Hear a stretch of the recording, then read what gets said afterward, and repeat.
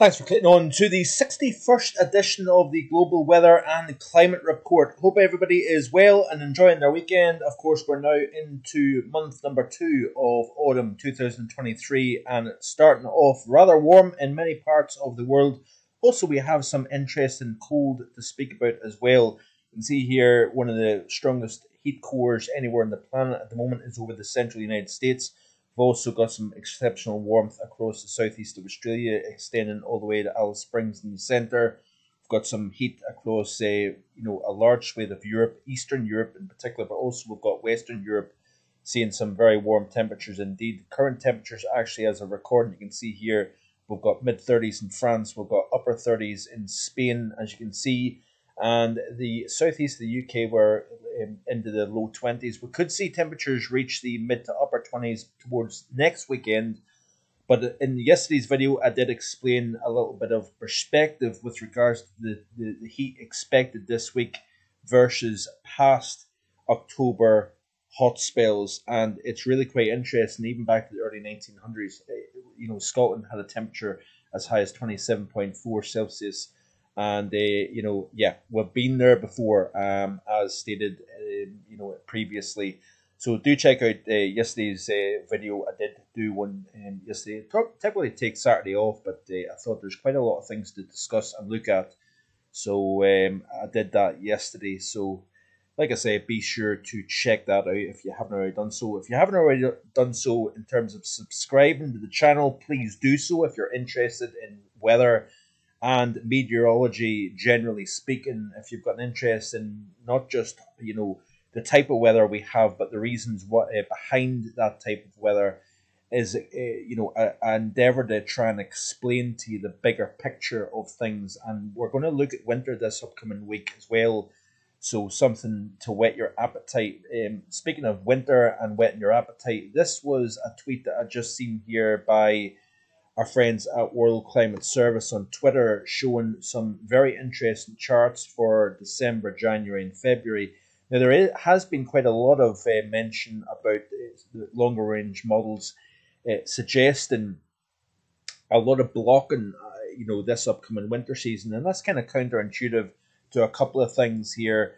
The Indian Ocean dipole, which is warmest waters in the west versus the east of the Indian Ocean, that is quite strong, and it looks as if we're reaching coastal levels of 2019. Now, it's argued that back in 2019-20, we had, of course, the supercharged polar vortex, and one of the byproducts, one of the reasons behind that super-fueled polar vortex was actually the record strong positive IOD. And that would be a little bit of a concern. Also, a little concern would be the level of warmth we're seeing during September. And also, of course, the El Nino. Now, we'll look at El Nino in a second here, because it's been a very interesting past few months with regards to El Nino and the coupling between ocean and atmosphere. There has been somewhat of a lack of response, atmospherically speaking, versus the sea surface temperatures, and also those Kelvin waves running underneath the ocean, warming the subsurface part of the Pacific Ocean. We've seen easterly winds at times. We've not had these strong westerly wind bursts which are required to start getting the engine going with regards to El Nino, and that coupling of the Walker circulation, starting to see the upward motion over the Central Pacific. And of course, that rising air hits the ceiling of the tropopause. Actually, it's reaching the top of the troposphere, and then the air gets fanned out, and then of course it descends over the areas of colder waters, and that's been slow to develop this year, and that quite often is the case actually. And it looks as if it means that essentially we're not going to see that super El Nino that some of the models indicated. It looks as if it's going to be a moderate to strong El Nino. And it looks as if as we press towards the December period, which typically, sees the peak to El Ninos, it looks as if we're going to start to see. It's all about the position of that warm water versus the cooler water towards the western portion of the basin here. But anyway, so this is December off the CANSIPS. This is the mean sea level pressure anomaly, by the way. And you can see here that we've got somewhat of a blocking across Greenland and the North Atlantic. We've got the negative over Europe and North America, which is quite a cold signal. But look at this here for the month of January. Very strong blocking. Scandinavia across the Greenland here. We've got that the strongest positive, so it's an east-based block over the northern hemisphere. And with the amount of blocking we've seen towards the second half of spring, through the summer, and even now, I think could be possibly a telltale sign that we have got the potential increase in for a blocky type winter here. And of course, we do want to, at this time of the year, see that strengthening of the PV over the Arctic region here. We want to have that source of cold air. Of course, you don't want to weaken it too quickly. There's been a lot of models indicating that we do have a slightly stronger, then weaker polar vortex, and you want to build that reservoir. You want to have something cold up there to actually draw once the blocking, if the blocking was to develop here. But that's certainly a very interesting look for January, and even February. It looks as if it even strengthens further. That, folks, would be, I know it's a long way out, but that would be almost like, a sniff at 0910, if you ask me. But I thought I would show you that to start off the video, just to kind of get your taste buds going if you're a lover of cold winter weather. But this is the month of October so far, day one, of course. And we'll look back at September. We've had a lot of warmth around the planet. There is pockets of cold, as you can see here. Southern Greenland, west and east United States, parts of eastern Siberia where we're starting to see the snow start to lay down, parts of southwest China, Kazakhstan, into the upper portion of the Middle East, also parts of Africa, quite interestingly, saw cooler than average here overall. But, it probably was globally, as well as for Europe, as well as for the UK, warmest, if not second warmest September on record here. But in today's video, I want to look at a couple of things, a couple of interesting things. Of course, we had the flooding that took place in New York City. We've seen Libya, we've seen Greece, not one but two major flood situations here. Of course, the sea surface temperatures around the world are, in our lifetime, we've never seen water temperatures to this magnitude of warmth across the world. They've been steadily warming, particularly so in recent years here, whether it's down to the Hunga Tonga eruption in January 2022 or not, I don't know. But it's interesting here. Certainly the warmth over the eastern portion of the Mediterranean, the Pacific, it looks as if it's kind of slightly weakened. And we're certainly not going to the levels of 2000 and I don't think it's going to the levels of 2015 or 97, which was off the scale warm across the far eastern portion of the Pacific. But what I want to see for winter is this core of warmth peeling off the South American coast and now focusing over the region 3.4. And this is actually the area that's measured in terms of where we're at with the El Nino. We're seeing the cooling around the maritime continent, as you can see here to the east of Australia. That's that positive IOD signal here with the warmth to the west, cool to the east here. We've also seen flooding in parts of Thailand. We've also seen it in parts of Java, as well as record-breaking heat.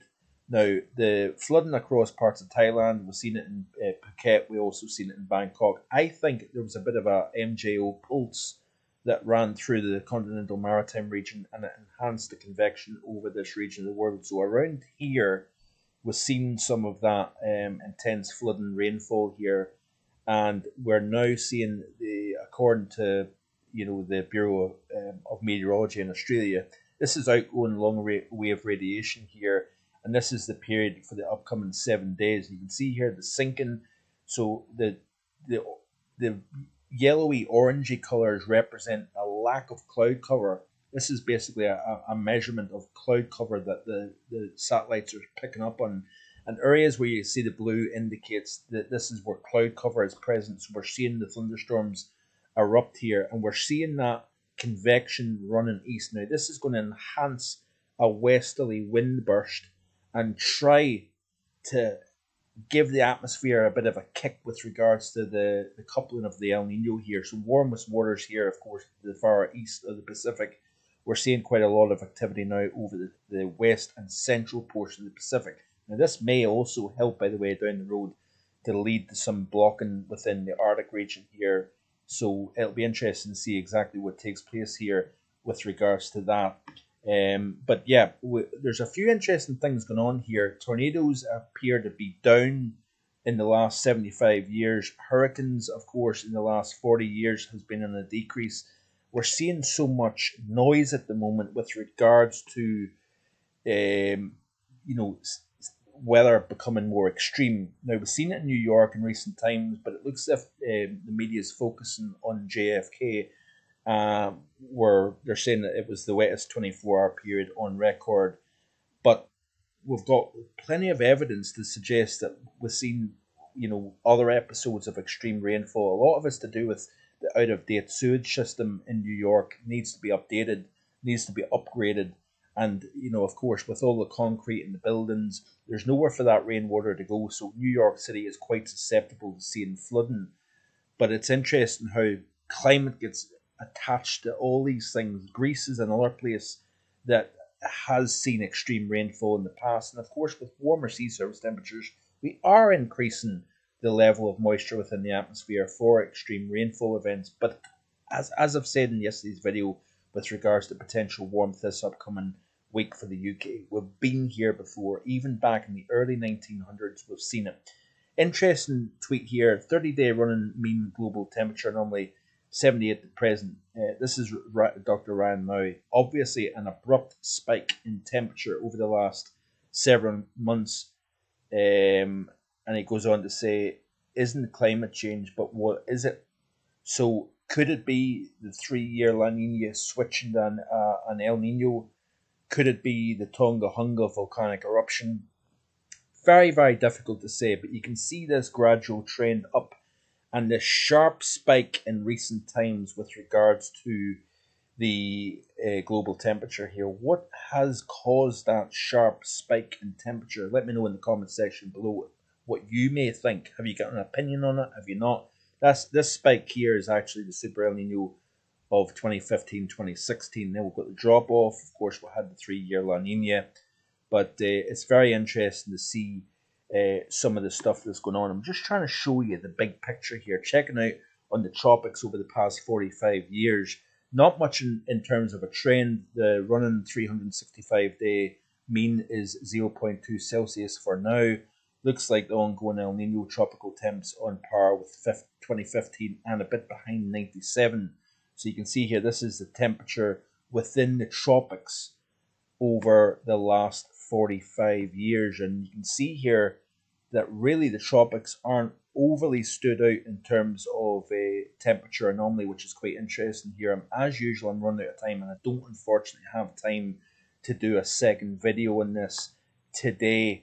But just some food for thought, really, with regards to the climate situation, because we're getting hammered at the moment about the Earth warming up to an extent where it's frightening the life out of people, as if we're about to all burn up in a matter of days or weeks or months. But it's interesting what's going on with regards to the warming. There's no getting away from the fact that the Earth is a lot warmer than it was before. This is an interesting one here, talking about actually some sort of a warming within the core of the planet that's being released to the bed of the oceans. And actually that has been warming up. This is very simplistic terms, I know, but actually the warming is being caused from internally within the Earth itself and then being released into the oceans. That is the cause of the warming. So that's an interesting take on it. I've seen, of course, Joe Bastardi's idea with regards to the increase in volcanic activity as well. That's another interesting point of view. Or is it CO2? Let me know in the comments section below what you think of the contents of what I'm talking about here. But unfortunately, I've run out of time here. And like I said, I don't really have the time to do another second part of the video. We'll maybe discuss this in the days and weeks to come with regards to the global temperatures here. We'll look at that in a bit more detail coming up, I think. So anyway, stay tuned. Looking at winter in the coming week, and we'll also look at how warm it's going to get as well. Thanks for watching. Bye for now.